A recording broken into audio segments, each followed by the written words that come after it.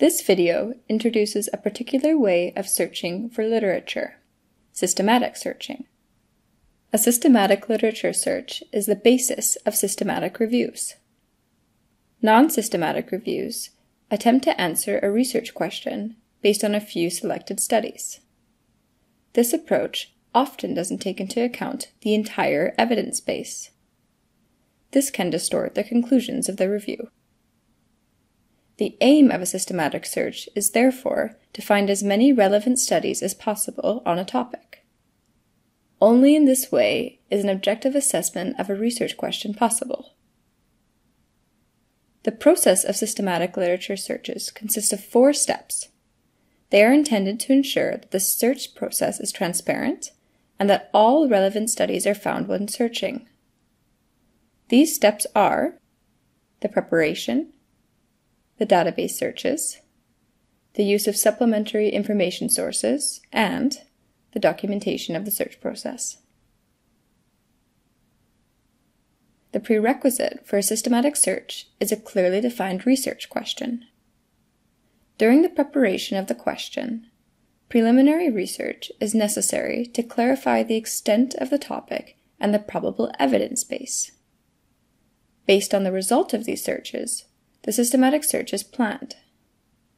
This includes selecting information sources for the search, identifying suitable search items, and developing an initial search strategy. The search strategy is the major difference to a non-systematic search.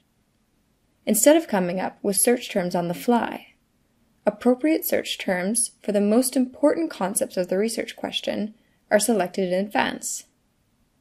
Then, they are linked to create a complex search query.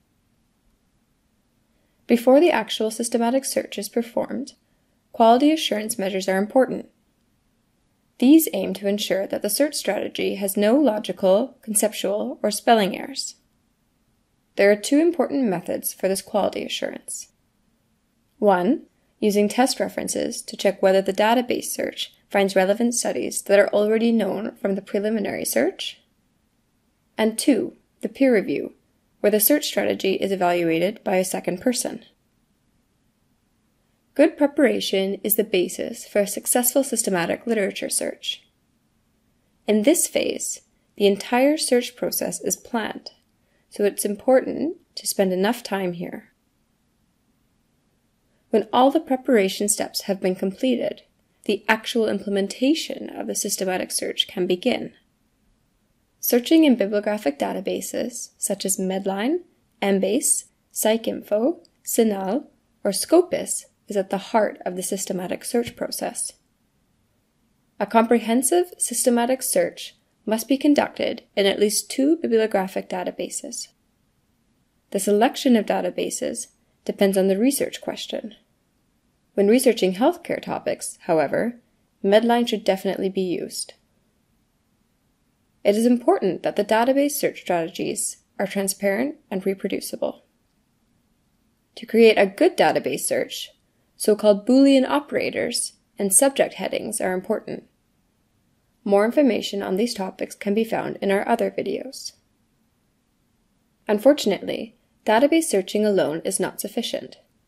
A systematic literature search also draws on supplementary information sources. The sources appropriate depend on the specific research question. Examples are screening of reference lists, searching in study registers, and contacting experts. There are several reasons to use such supplementary sources of information. On the one hand, to find additional document types. Articles from scientific journals can be found in bibliographic databases, but depending on the question, other types of text may also be relevant.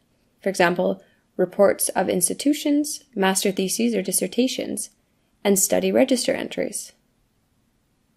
Searching supplementary sources can also compensate for weaknesses of the database searches. For example, if relevant articles were not found because the search strategy missed some items.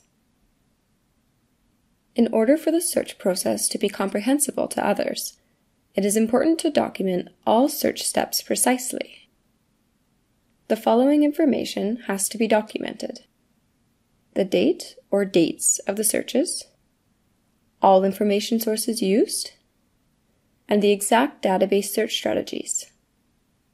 This information also needs to be reported in a systematic review. The Methods section includes a summary of the search process, and at least one database search strategy is presented in the appendix. In this video, we talked about the elements of the systematic search process. Since the database search is a particularly important part of this method, we have more videos on this topic.